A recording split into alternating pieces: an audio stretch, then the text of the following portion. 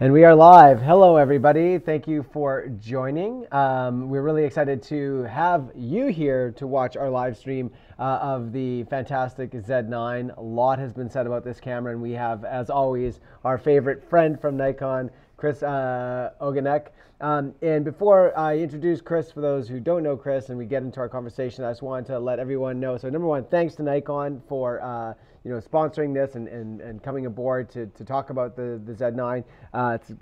It's a conversation that I've been looking forward to for a few weeks. And second to that, I just want to say that this is an interactive experience like all of our live streams, so please ask your questions. They'll be moderated by my colleagues, and we'll try to get to every single question. Depending on the state and the flow of everything, we may push some of those questions to the end, but please ask those questions. And we have some of our staff as well, some of our sales staff online, and I think maybe even some folks from Nikon, maybe, because sometimes they do that, to be able to answer your questions in that as well. So some questions we can't always answer, so we've got our technical representatives on the chat as well for you guys. So without further ado, Mr. Chris Ogonek, thank you so much for joining us. Thank you so much. And it's not so much me that you actually want to be saying hello to. It's more the Z9. I really know that. Yeah, it's a pretty impressive. I mean, this year has been a big deal for mirrorless cameras. We saw what happened with Sony A1 and Canon R3, and so you guys had big shoes to fill when you came out with this. And there's a lot of expectations about what this camera could be and should be from Nikon fans and just the pundits in general. When you first got this camera in your hands and you heard about all the specs, walk me through how you felt about what you had in your hands. I was cautiously optimistic. I saw all the specs, and on paper, you see what it's meant to do. And I'm very, very cautious, especially when I'm talking to my boss, to my director, to the president of Nikon, and I'm trying to give them feedback as to what I think the camera is able to do so far. Because they're always like, come on, Chris, what is it? How good is it? And my first couple tests that I was doing with this camera against a couple other cameras in the market, and let me put it this way, I was incredibly surprised at, considering the fact that I was using a pre-production sample, at how far it was when comparing it against to other cameras that are currently out there. So I was kind of going, is it really this good? And then I was very cautious. I kept telling my boss, just let me do one more test. Just let me do one more test. I just want to be sure that it really is this good, that the autofocus is that amazing, that the capability overall that we're seeing in real life is as good as we're actually saying it should be. And the more tests I did, it just didn't fail. And everything that you guys are seeing from our ambassadors, whether it's from our launch preview, all of the information, it's difficult to take my word for it because I'm obviously biased. I work for Nikon, but the tests that I show online in our first look videos on our Nikon TV, that's all directly from camera. And a lot of what I've tried to show over the last little 4 or 5 days, whatever it's been since it launched, is direct ninja grabs from the actual screen, to not just be like, yeah, here's one picture out of a sequence of 1,000 and all on the other 999 were out of focus. It was, this is what is actually happening, what the camera is showing you, the confidence it gives the photographer. Because that's, I think, one big thing a lot of people are getting used to, is having the camera not just be like, trust me, I got this, but actually showing the photographer what's going on at every single moment. And the Z9 does that with all the subject detection capabilities. It's showing you multiple people in the frame. It's showing you eyes, faces, dogs, cats, birds, all at the same time. And you're able to tell it, okay, I want that eye. And it's able to do it, lock on, and track it anywhere throughout the frame. So I think, as you can tell, I'm a little bit excited about the camera. I think that my cautiousness at the beginning really gave way to, oh wow, this is really as good as we're saying, and I hope people agree with me when we launch it. And since the launch a couple days ago, it's just been absolutely bonkers. All the information that basically validates everything I've been seeing. It's been really, really good. And so here's this is like, personal observation here, but every time a new camera comes out from whatever brand, we have there's the same sort of rhetoric. Like, it's the best at this now, and this is the best at that now. And I mean, like, that's just technology, right? Technology is just going to keep getting better. But there's one thing that's always true regardless of what happens when a camera comes out, which is, if you want a high megapixel count, then you have low speed, right? You want low megapixel count, you have high speed or high sensitivity with the low megapixels. And there's always a trade-off somehow. And we're getting better, and there's cameras that are getting higher megapixels and still much better sensitivity, and as technology continues to improve. But what struck me, in viewers, you need to know that I've never touched this camera. They don't let me yet. Not yet. I'm getting eventually it to you soon. I'll get Not one. yet. Eventually. But just on the specs alone and the videos that I've watched, it really seems like Nikon is the first company to create a camera that some magic can do really high megapixel counts at really high continuous shooting with really good low light. How is this possible, Chris? How have you guys broken science? Well, I think we started to see it a couple years ago, even with the D850, even with the Z7, the Z7 II. They kind of walked that line of the image quality side of it was there in terms of the high ISO was still very good for that pixel. The speed was decent, but overall image quality was amazing. And kind of like you said with the D850 when it came out, it was kind of an oh my God moment where you can have the dynamic range, you can still get great ISO, and the speed is decent. Now with the Z9, the thing that really kind of sets this apart in terms of the speed and overall capability is the processor. People kind of overlook that a lot and just say, oh yeah, it's a stack sensor. And yes, that absolutely has a lot to do with it. But this is a new X-Speed 7 processor, which we came from dual X-Speed 6, which sounds impressive because there's two of them. This X-Speed 7 processor in the Z9 has 10 times the processing power of what a Z6 or Z7 II is capable of. Wow. So, like, just think about that. One processor is 10 times more powerful than a dual processor we have in our Z7 II. So that's just, it just shows how much is required to throw all this data from the sensor to the processor, everything in between, all the autofocus calculations that are happening 120 per second. Like, there's so much going on, and the camera's able to do it without breaking a sweat. Yeah. So I think it's kind of been a slow culmination in overall technology, but then with the new processor, that's really what kind of takes it all home. And like you said, it really is an absolutely do everything type of camera. Awesome. So let's go through. We're gonna first talk about the major talking points of this camera, what your opinion of them, and then we've already got some questions that are coming in that I think addresses or speaks to some of these things. So let's first talk about autofocus, because this is probably one of the big stories from this camera. And we have Tim Lays is asking, looking forward to hearing about the autofocus grid. Does it fill the entire frame? He feels that some other products might be more limited. Some of the Nikons he's felt that have not had a full frame, autofocus grid. So what are we talking about here? Give us if you can answer that question and also talk a little bit about what's new in autofocus in this particular camera. Yep. So I'll answer his question first. I'll answer his question with a visual, if that's okay. Yeah.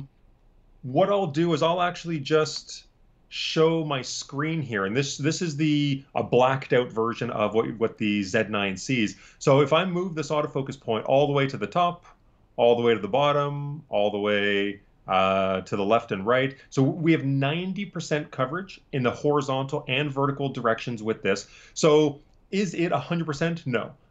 This is actually the same coverage that you get from a Z5, a Z6, a Z7, a Z6 II, a Z7 II. And personally, I have a feeling he's most likely talking about DSLRs in terms of maybe some of the Nikons that didn't have as wide autofocus coverage, because with a DSLR, you're usually relegated to the center of a screen. So we do have on all of our mirrorless cameras a really, really wide ability for the camera to essentially see anything in the frame. Particularly with this camera, I'd say what sets it apart in terms of anything else that we've ever been able to have is the amount of autofocus calculations along with the subject detection, the intelligent subject detection that we have built into it. So it's kind of bandied about a lot, deep learning. Deep learning algorithms is kind of thrown around as a buzzword a lot of the times. But we use deep learning algorithms for this, for the Z9. And when I heard that, my first thought, to be totally honest, I did an internal presentation first and I went, yeah, okay, deep learning, guys, deep learning. But in using the camera, you really get a sense of, oh my God, this is not just marketing terms. This truly was designed from the ground up with brand new algorithms that can go and detect 9 different subject types. So people, dogs, cats, birds, and then we have vehicle detection as well. So planes, trains, motorbikes, bikes, and planes. So those 9 different subject types are impressive enough. No other camera can do all 9. But more importantly, it's the Z9 can do all 9 at the same time. So every other camera on the market, you have to switch it. You, the photographer, have to tell it, I'm taking a picture of a human. I'm taking a picture of a bird. I'm taking a picture of a car, and tell the camera what it is you want it to focus on. With the Z9, you just say, I want auto detection fully on, and it's able to jump back and forth between any subject matter that you put in the frame, and it's able to do it completely by itself. So it's really, really powerful in terms of its intelligence, but you pair that with the stacked CMOS sensor and the speed that it's able to essentially refresh itself, that it's able to scan itself every second, means you're able to get 120 autofocus calculations a second. That means if you're shooting at the, let's say, 20 frames per second, so you're shooting raw 20 frames per second, in between frame 1 and frame 2, your subject moves. Well, how much does it move? How erratic is it moving? Well, the Z9 can make 5 independent autofocus calculations and changes to that autofocus 5 times before it even takes that second photo. So there's a lot going on behind the scenes that it's not just, okay, yeah, good processor, but it's the subject detection, it's the speed of the sensor, everything that kind of goes together so harmoniously, as cheesy as that sounds. It really, really, it takes the entire village to make this camera as good as it is. And a couple questions actually from the chat here, respective to autofocus. So one is Russ McPhee wants to know how many selectable autofocus points are there in this camera? So if you're going to, well, okay, so that's a difficult one to answer, because if you're using single point, you have 493.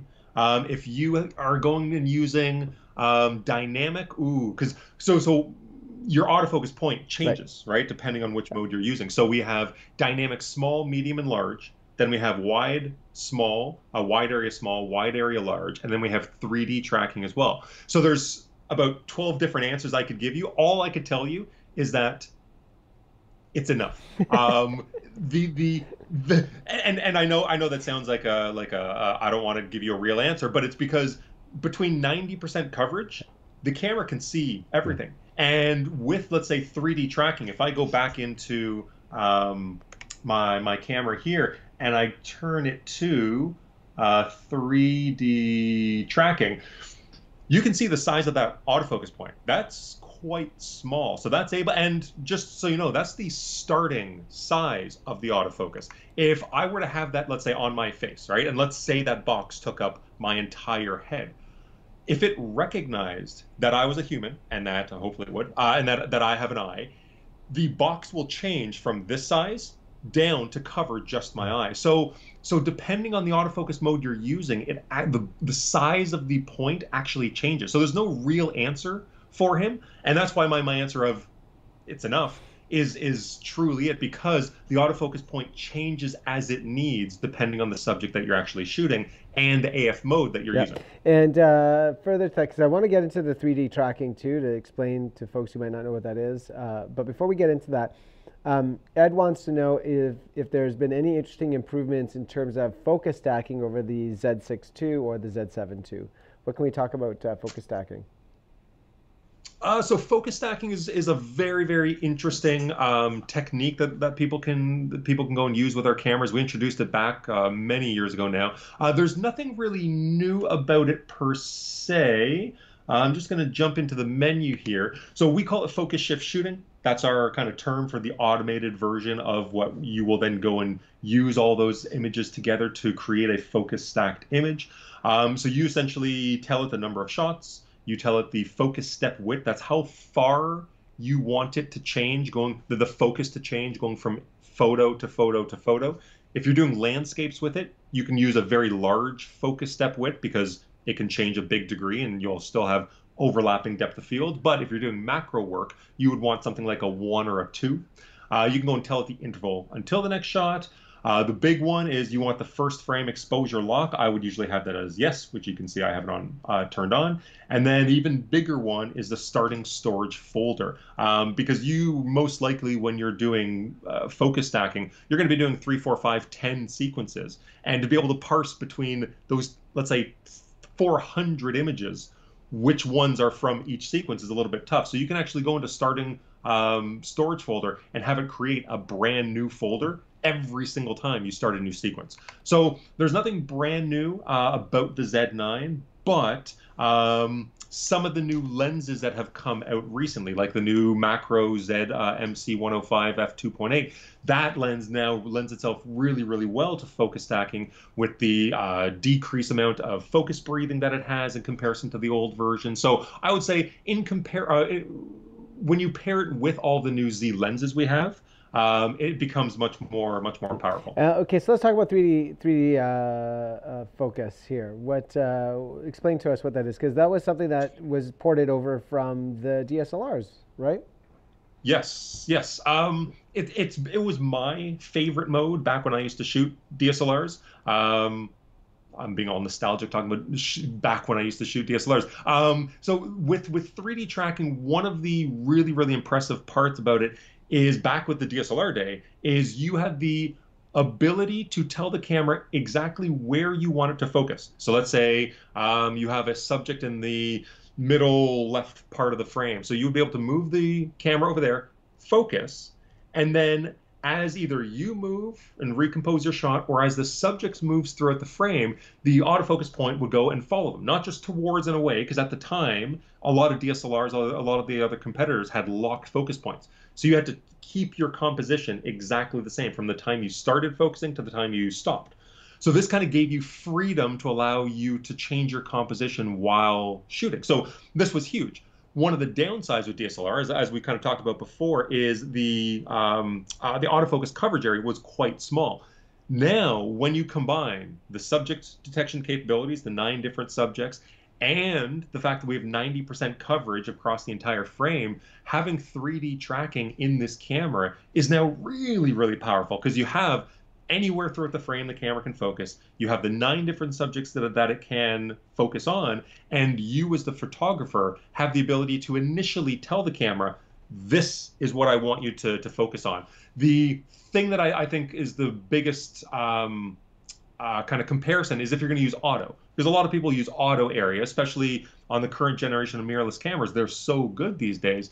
But one thing lacking from auto is you don't have, as a photographer, the ability to always say, I want that green water bottle to be my starting focus point. I want that tree. I want that person. I want that dog as what I want to initially have you focus on. Now with 3D tracking, you have the ability to tell it exactly where you want it to focus and then let it do its thing afterwards.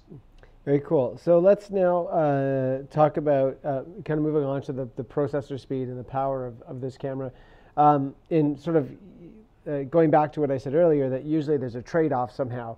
But to see that this camera can shoot 45 megapixels at 120 frames continuous, I don't even know what to ask, because it's just like, it just seems like it's made up. Well, I will say, so that 120 frame per second still images. Yeah.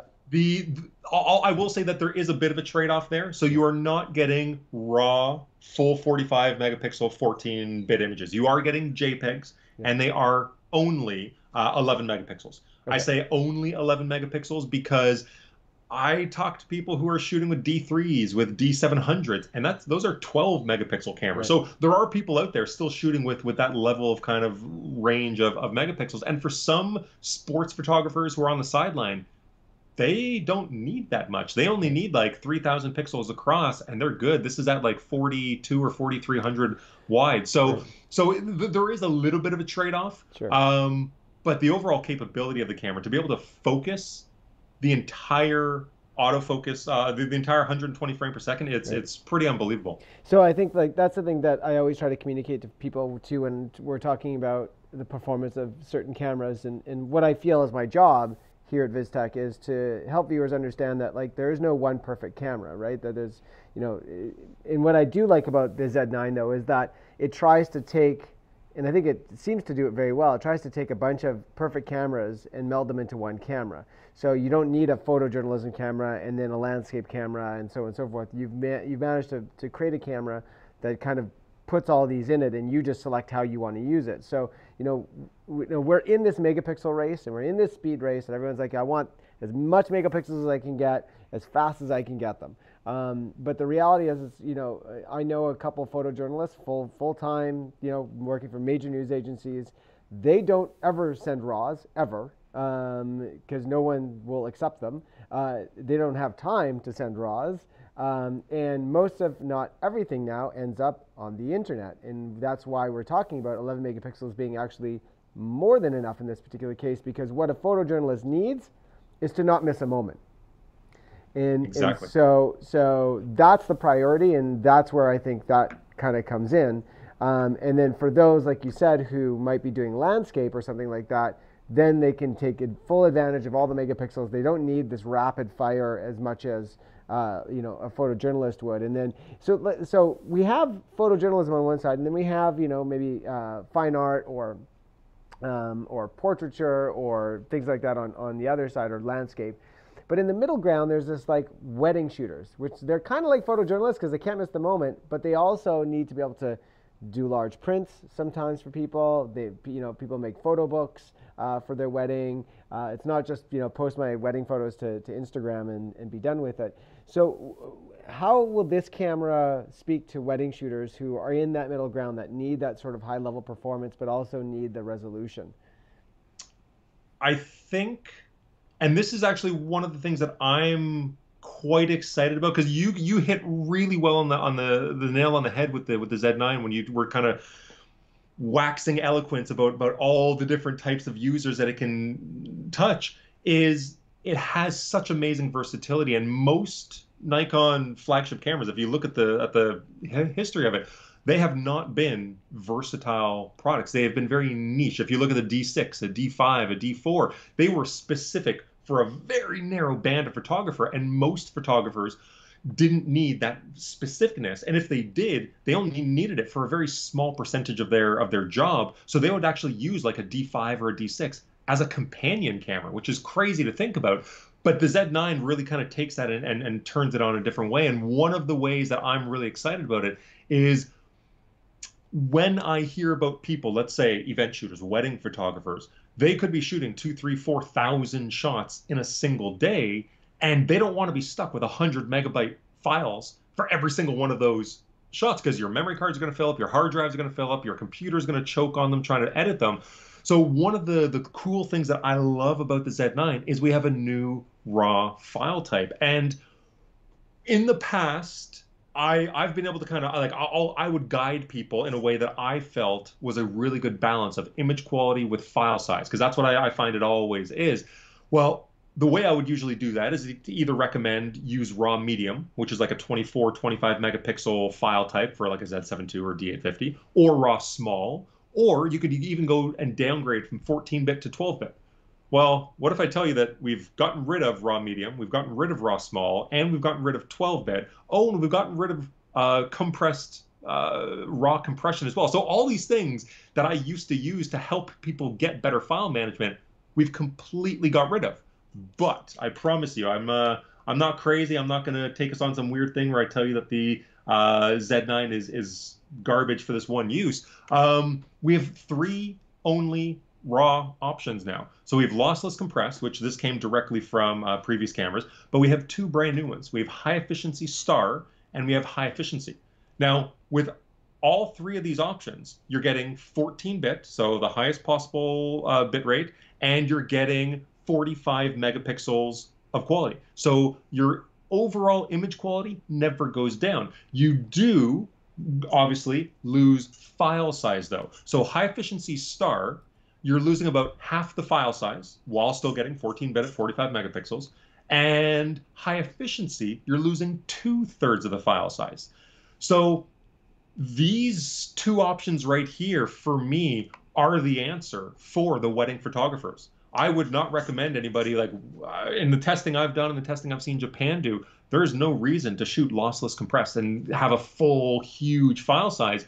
Get half the file size and still have all your dynamic range, still have all your megapixels, and you literally have the best of both worlds. So this is kind of one of those cool things that I don't think initially a lot of people were really excited about it, because it kind of got hidden under the rug by 8K and 20 frames a second and oh my God, amazing stack sensor. But this is really one of those things that in somebody's everyday shooting workflow could actually make a really, really big difference, because it's saving them tons of file size while still giving them all that image quality.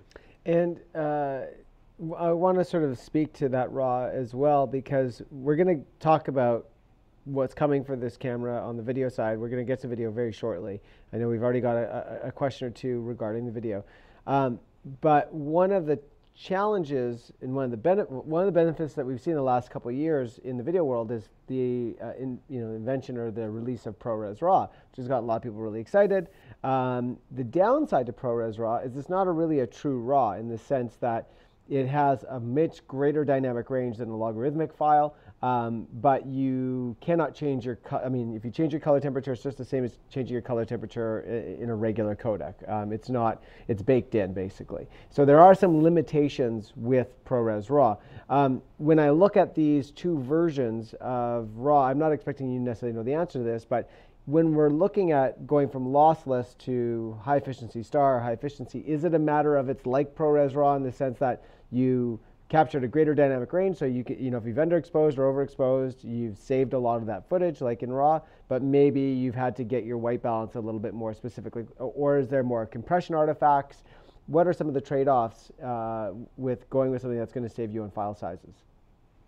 So I would say the difference between lossless, okay, so I'll answer your first question of, is it like ProRes RAW in that there are some downsides to, let's say, something being baked in? The answer is no. These are true RAW files. You can go and change anything in it, whether it's your exposure, your white balance, even some of the really small details like active delighting. All of that is completely changeable. It is a non-baked in file type. The downside, lossless compressed to high efficiency star. From everything I've seen, from everything Japan has that I've seen from Japan in their testing, is there is no difference between them whatsoever. Is there more compression going on? Yes, that is what it is. It is a very high efficient, or it's a very efficient compression algorithm that we're using, that we went and utilized for this feature. But in terms of drawbacks, I am not seeing any. Now, the difference between high efficiency star and high efficiency, I've done a lot of tests, and in my normal everyday kind of comparisons, I can't see a difference. Japan has told me that because there is obviously considerable compression going on to get that small of a file size, when you're, and the reason I'm laughing is because they said that at 400%, when you go and zoom in, so you're heavily pixel peeping, like beyond pixel peeping, and you're looking at very, very fine areas of detail, you may see some compression artifacts around very high levels of detail at 400%. Yeah.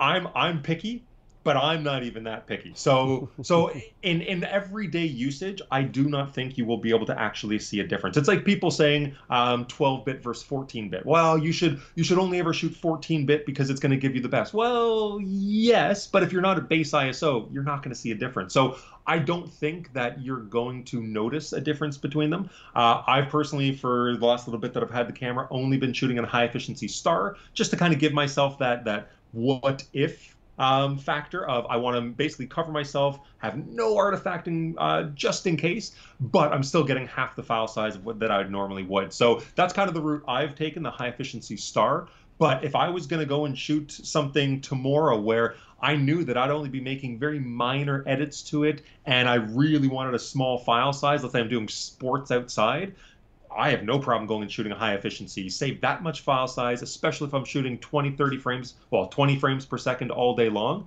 Oh yeah, I'm have no problem with that. Awesome. We've got a bunch of questions that have been flying in here, so I think I want to get to those before we move on to video. And so we've got here Stephen Polvoy.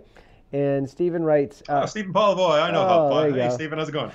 So Stephen says, hey guys, I'm an amateur photographer and I do work at a children's camp during the summer using both my D850 and my D500 with great results.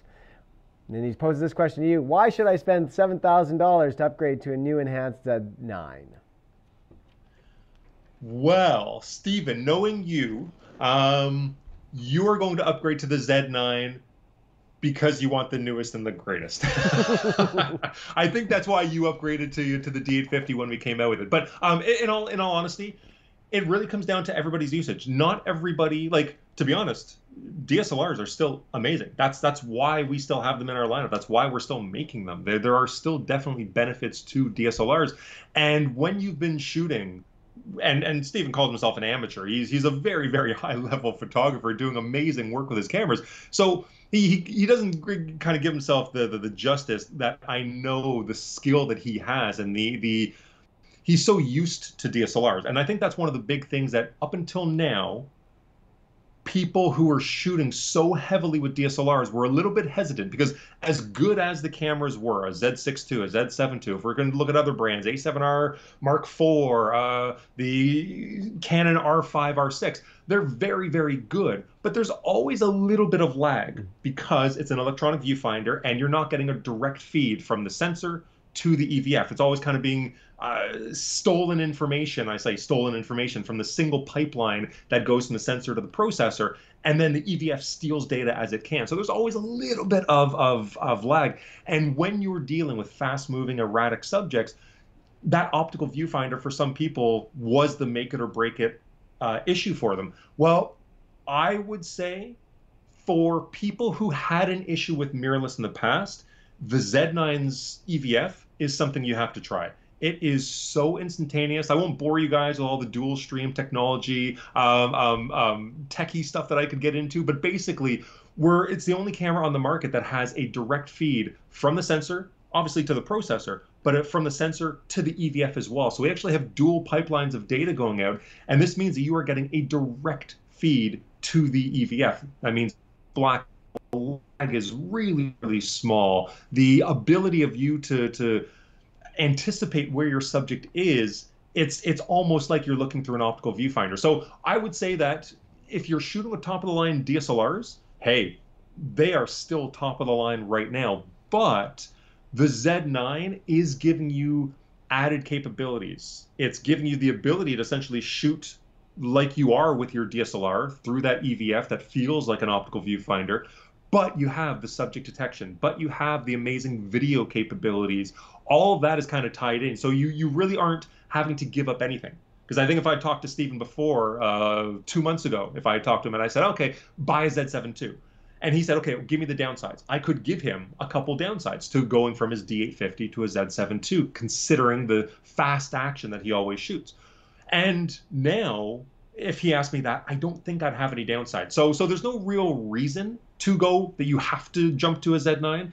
But for me, it's if you want all the benefits that mirrorless gives you without the negative aspects that, if you really got really, really picky, that mirrorless did slightly have when you shot particular subject matter, that's really where the Z9 shines. There really is no downside, no matter what it is you shoot. And it seems to me too, like, having basically there's zero blackout time. And that was, if you're a DSLR shooter, you're like, I don't like blackout, so I want an optical viewfinder, right? And this sort of takes those excuses away. And I mean, I'm not yeah, I don't think I want to bore people with how that technology works in terms of, but it's a great point, right? It's always been like, you're right, it's stealing the information as it's getting written to the card. And so there's always been that problem. So I think that's really, when I saw that with the Z9, it's like, well, zero black, especially if you're a sports shooter, it's like, why have a DSLR, in my opinion? It's like, it makes no sense anymore, as far as I can tell. And that's not to say too, right, that your DSLRs are still using the classic Nikon mount. And now with the Z9, we have the ability to use the new glass, which is sharper edge to edge. So you have the optical, from a lens perspective, to be able to do that.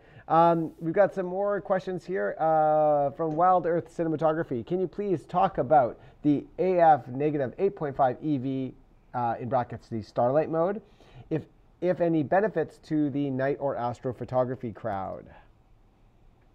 Ooh, okay. So there's actually a couple things. I don't think I've ever actually brought this up on any of the stuff that I've done so far. So we do have a couple things dedicated for night shooters. One of them, and I'll get to the Starlight mode in just a second. The first one I want to actually talk about is this, and it's warm display colors. Now, Dale, if I ask you what warm display colors means, what would your guess be? Well, my guess is that it's just like on a smartphone. It's like when you go to sleep at night, you don't want to be looking at a blue light, so you just switch it to like nighttime mode. Okay. Right? It's like tungsten balanced screen. So that's what everybody thinks. That's what I thought. I was like, oh, warm display colors. What the heck? Why would we? Well, it's nowhere near that at all. It's the complete opposite. Think when you're going to shoot nighttime. Let's say you're doing astro shooting all night. When you're out there and you're shooting, you're getting your settings, you're trying to find out where you are, your headlamp that you're using not going and using like a white or a blue light. You're trying to go and use a red light so you don't go and kill your night vision. Well, that's what warm display colors is. So when you actually go in here, and you'll actually see it when I go into mode 1 and 2, you'll actually go to that red.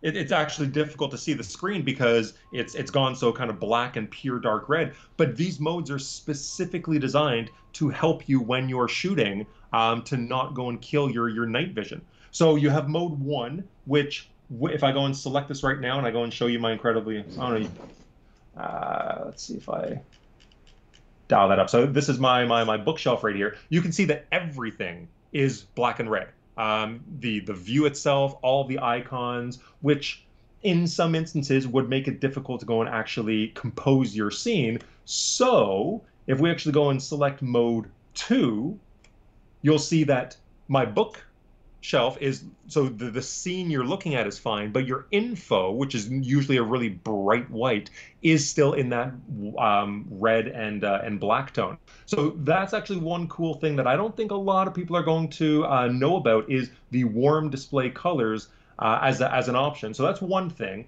The other one is what he brought up. So that's Starlight View.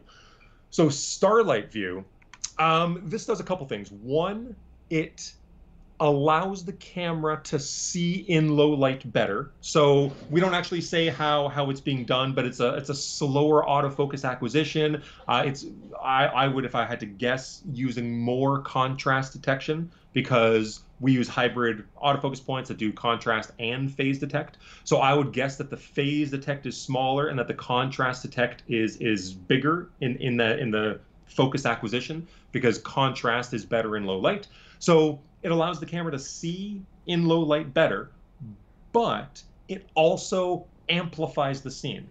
So it's going to, if you picture yourself or somewhere up in the Rockies and you can't really see much with your naked eye, if you go and turn Starlight View on, your exposure is automatically going to be kicked up about 3 stops. It varies a little bit, but let's say by 3 stops. So now you can actually go and see those stars much easier. You can see the outline of the trees on the tree line, so you can go and compose your shot easier. And it's not actually going to affect your end result. Your end result will still be how you set up your settings. But with Starlight mode, it lets you see better. It lets the camera focus better. And it is, I did a comparison of that versus a Z7 II at night. And The Z7 II gets a little bit noisy, as do most cameras when you get into that pitch blackness. They kind of ramp up, most mirrorless cameras ramp up the EVF, and because of that, you get noise.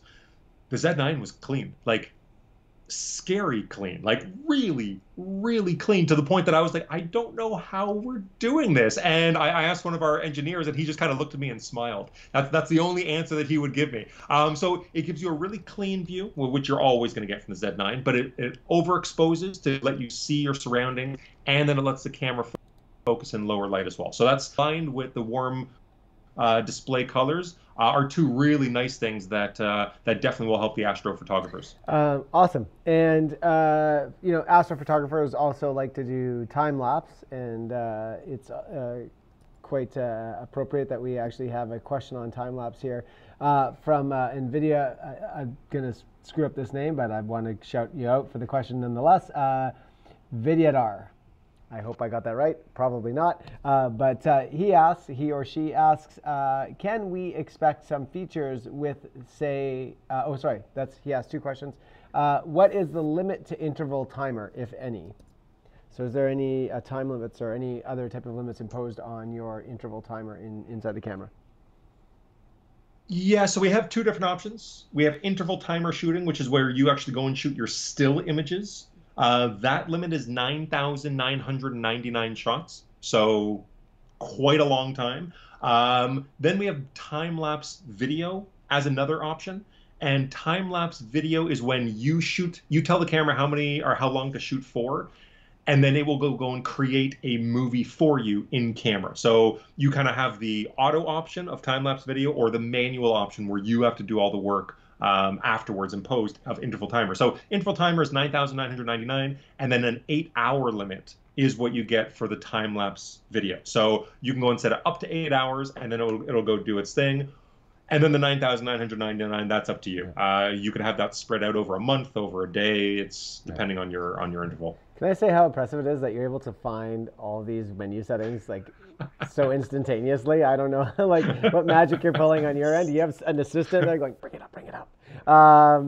But speaking of which, I love this. I don't recall, is this a newly designed menu? Because I don't recall, like, I like the little buttons, like where it shows like something's on and it gives you a little on. Good eye. Yes. So talk to me about this new menu system. It looks sexy. To be totally honest, it does. So we've changed the font a little bit. We've moved a few things around. So like playback used to be at the very top. Now we've kind of thrown it down because you don't use playback all the time. You want to go and use your photo, your shoot video, and your custom settings more. So we've thrown that down. We have a brand new menu setting, network menu. So this is all for the network options. This is for your snap bridge to your phone. This is for your FTP if you're a pro and you want to go and do that. But like you said, if you want to go and quickly toggle on and off a menu option, you don't have to go jumping into that menu, because you used to have to go into it to turn it on or off. And sure, it's only one menu option that you're having to jump into, but now it's just a simple, boom, on, off. So yeah, it's small changes about the camera that are kind of really cool. Awesome. That is very cool. I'm always get excited about menus because nothing frustrates me more than bad menus. So I want to move into video now because there's some exciting things that are happening in the video feed. I'm going to let you just talk about what we can expect from this video, and then we'll get into some questions about it. Well, I think it's easy to say, I'm not stretching the truth at all, that the Z9 is our greatest video performing camera that we've ever had. Ever. Without a fraction of a doubt, it just truly is. And whether that's because of the frame rate, whether that's because of the overall options, there are so many things that the Z9 is able to do, and it's able to do it all by itself. You talked about ProRes RAW before. Well, we're able to do ProRes RAW, but only recording externally to a Ninja. We were able to do so many other, let's say 10-bit. If you wanted 10-bit or log, well, you would have to go external. But now with the Z9, everything is done completely internally. So if you go to just frame rate wise, we obviously have our 8K options. You can do 24 and 30. Then you have your 4K options, 24, 30, 60, and 120. But the cooler thing for me is the video file type options. So you have your H.265 8-bit, you have your H.265 10-bit, and then you have your standard, your HLG, your N-Log, and then now this only works for 4K, but you have ProRes 422 HQ 10-bit internally recorded, and you have the option of going whether you want standard or N-Log.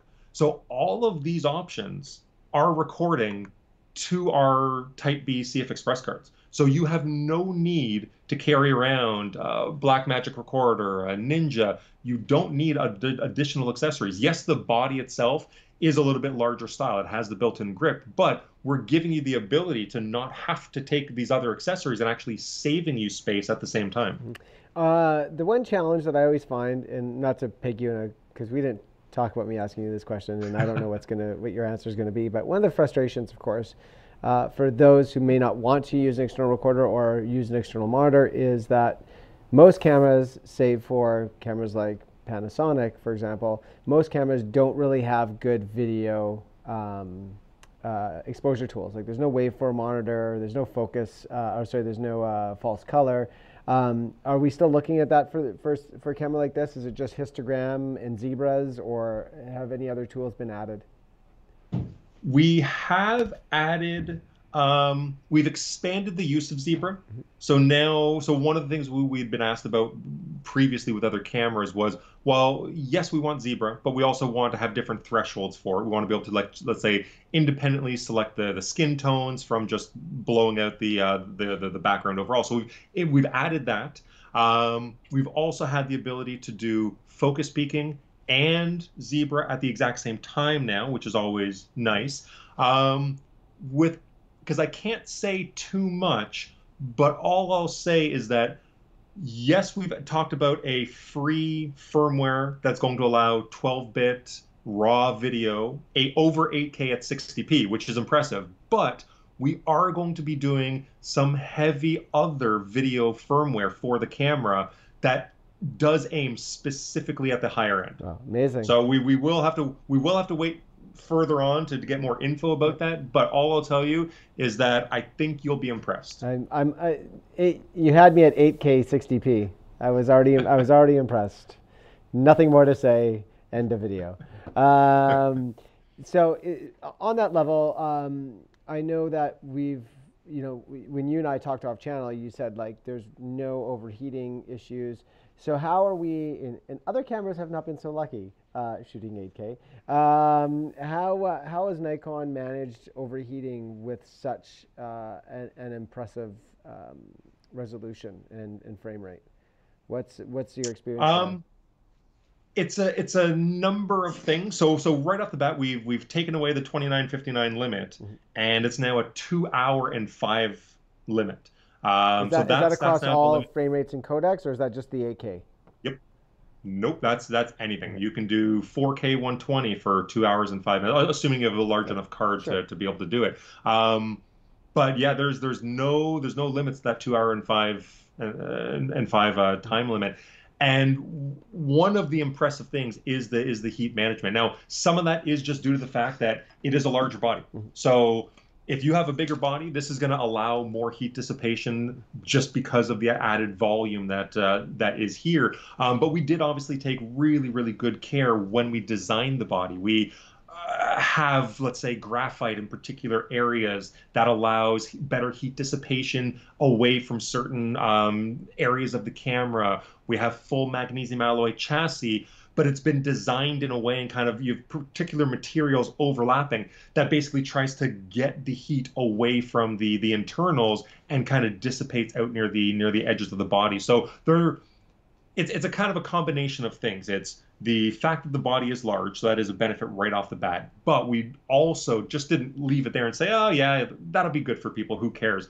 We tested the heck out of it, and we made sure that the overall body design did actually help in the heat dissipation as well. And I've done a bunch of testing. I actually just came back from a Vistek store this morning. I picked up a couple cards to go and do some CF Express card testing with, and I recorded for an hour from the time I got into the car to the time I got home in 8K just to see how hot the card got, how hot the camera got, would it allow me to, was there any issues? And the answer was no. The card was a little warm to the touch when I took it out, but there was no problems with the actual camera itself. I basically got inside and started doing some stress testing of the buffer cycle.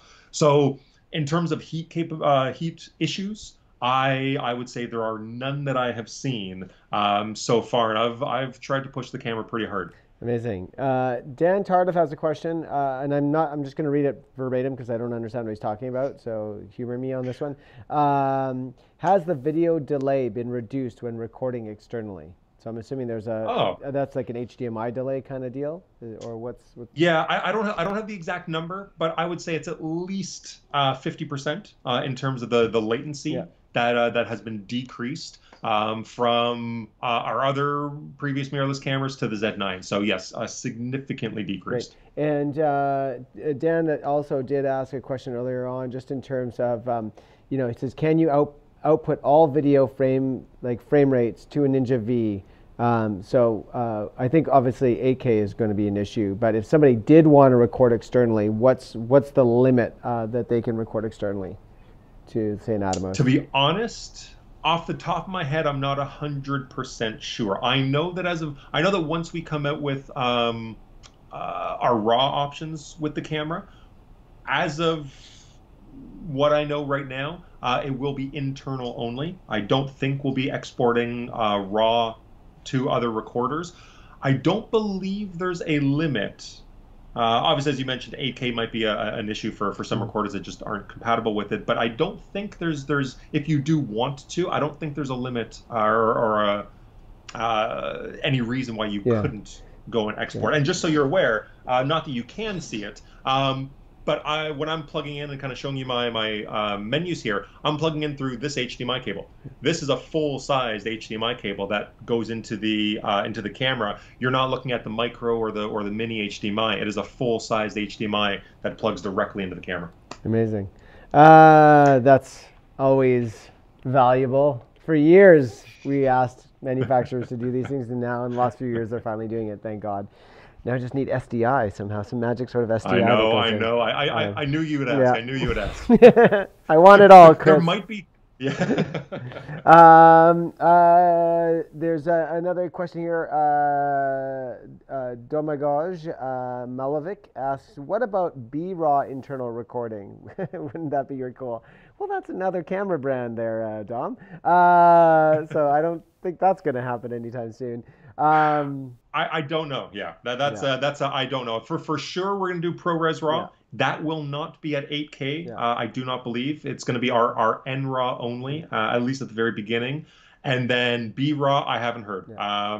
I know that people are asking, but we'll have to wait and see. Because that's the event. For those who don't know, BRAW is like, compared to ProRes RAW, is actually a real RAW, right? Because you can swing your color temperature and all that sort of stuff, whereas ProRes you can't. So, so that's where I think the desire for folks coming and looking for a nicely compressed RAW. But it sounds to me like the NRAW is going to do the exact same thing. So, I don't see a desire or a need for BRAW, truthfully. Now, if people order this camera now and when they get it, they don't get RAW right away. Like the RAW in photos, yes, but to my understanding, like you said, this is RAW for video will come in 2022 at some point with potentially some other firmware upgrades as well. Any other things that we can expect in firmware upgrades across the whole camera in 2022? Is there anything else beyond that RAW capability? Yes. It's all I need to know, Chris. It's all I need to know. Wonderful. We've got another question here. So it's Tim again, Tim Lays. Tim says, I shoot on location with laptop. Unlike the Z7, can you review images in camera while tethered? And do the images get downloaded to the card that's in the camera at the same time as the computer? So again, tethering, and can you, have it record internally while you're tethering? And can you review images while you're tethering? Talk tethering. So I'll answer that in a couple ways. One, the limitation of not being able to review on camera is actually based on the software that you're using. I'm assuming that he's going to use like a Lightroom or a Capture One. If you are using our Capture Control Pro 2 software, you actually can review on the camera while actually shooting on the screen. So it does depend on the software. So that's a slight limitation. We are actually coming out with we're coming out with a new type of tethering software that is free. It's called NX Tether, and it theoretically, I haven't been able to get my hands on one yet. It's going to be released in the next week or two for me. And from what I understand, it will actually work hand in hand with other third-party software, so Lightroom, Capture One. So I'm intrigued by that. I don't have a lot of info. I know that there are some limitations at first. Like you can either, I believe you can review on camera, but you don't necessarily see a live preview on the computer just right now for the initial launch of the software. So we're essentially working our way with that. But to answer your question, if you're using Lightroom or Capture One, if you are looking for their dedicated tethering for the Z9, you're probably going to be waiting quite a bit. Generally, and this is me making a vast generalization, you usually have to wait 6 months, 8 months, a year sometimes, depending on the software you're using, before they actually come out with the tethering capability. They'll come out with the raw capability, but those are two very separate things. So yeah, I would say I don't know, because I can't use tethering with the Z9 right now with any other software, and you won't be able to either for quite a bit, I'm guessing. That's why I'm hoping that our new NX Tether does work as well with third parties as I'm hoping, and in that case, you would be able to essentially use. I'm hoping it works almost like a plugin. That's my hope. That's Chris. Nikon hat is off right now. This is Chris talking, because I don't have the information. So I'm hoping that the plugin that works such as a plugin for, let's say, Lightroom, that will enable you to use the Z9 right out of the gate, and we won't have to wait for Lightroom to come up with their own dedicated tethering option. It would just work because we provide the handshake. So that's my hope. I didn't answer your question at all there, but I hope I gave you some hope for the future. Awesome. And Tim has one last question, which he asked earlier, and I just missed. He's a D4 shooter, and he wants to know, since the D4, so this might include some of the Z6, Z7, and all that sort of stuff. He asks, anything new in the white balance options? Oh my God, yes. I don't think I think we have to do a separate stream just on that. Yeah, so there's a lot of different options on the white balance. So if we're going to talk just purely going through the white balance of the camera, you have your auto, which then you have your reduce the color, so keep it a little bit cooler. Then you have your keep it relatively neutral, and then you can even use it to warm it up a little bit. So this is the first option that's a little bit different. There's something similar in the D4, but it's been reworded and it's more accurate. Then you have natural light auto, which this is probably one of the biggest things. If you're ever shooting, let's say, sunsets, and you shoot it with, let's say, your D4, if you see the crazy and deep pink or magentas in the sky, or the oranges, you're not going to see that if you keep it in auto on your D4. You're going to get a kind of it's going to be a slimmed down version of that. It's not going to look as punchy and as real as what you're seeing in real life. Natural light auto will provide a much more accurate white balance for when you're specifically using natural light, which makes sense. And then, just to be totally honest, all of the capabilities of all of these are going to be that much more accurate because of the new processor, because the camera is just so darn intelligent. But we also have a better and easier way if you want to do a preset manual just on anything. So if I just held up a white screen page here and I want to go and do it on my Z6 II, on my Z9, doesn't matter. It's really simple. You essentially go to manual preset, you hit the OK button, hold it for 2 seconds, and then a little yellow box pops up. Just make sure that the white paper is over that white box, hit OK, and now I have a custom white balance on specifically whatever I'm holding or taking that data off of. So really quick to do custom white balances in comparison to older DSLRs. Awesome. This about wraps up our time, because we're closing in on the 1 hour mark here. when can consumers expect, if they want to pre-order this camera, does it start shipping? We don't know yet. They can go and obviously put their pre-orders in with Vistek right now. I know that the list is already quite long that Vistek has, as to be honest, across the country. But we don't have an exact time frame just yet. We're still, we never, it doesn't matter the product that you go back on. If you actually look at what we say, we never give a sales start date. We always say it's going to be shipping in around this time period. And then once we get more accurate information from Japan, then we go and update it to the customers, but to Vistek and let you guys know. So we don't know yet. We're still waiting on final numbers. All we've said is that we're going to have it by the end of 2021. Perfect. So at the very worst, we're looking at December 31st, yeah. But we're hoping to come sooner than that. Awesome. Chris, you know, my favorite game to play with you is see if Chris doesn't know something. And I like to ask questions and see if you go, I don't know, and keep score. And so far, the scorecard is blank. You've answered all the questions. I can't trip you up. And it's such a great time talking to you because you're an incredible photographer, and the amount of knowledge you're able to maintain in your head is somewhat dumbfounding. So thank you for your time and sharing that knowledge with us today. I hope everyone watching got an opportunity to ask their questions and get a better insight into this, what is clearly turning out to be an incredible product, and is going to be a big news in 2022 as people start to get this in their hands and start shooting with it. So thank you so much, Chris. Really excited. And for those watching as well, Chris did promise me that he's going to get me a production version when they're out that we'll get to test and play with. So I very much look forward to shooting with that camera. And that's it for today. Thank you as always, everyone. And thank you to Chris for your time. Really appreciate it. Have a good one, and we'll see you around.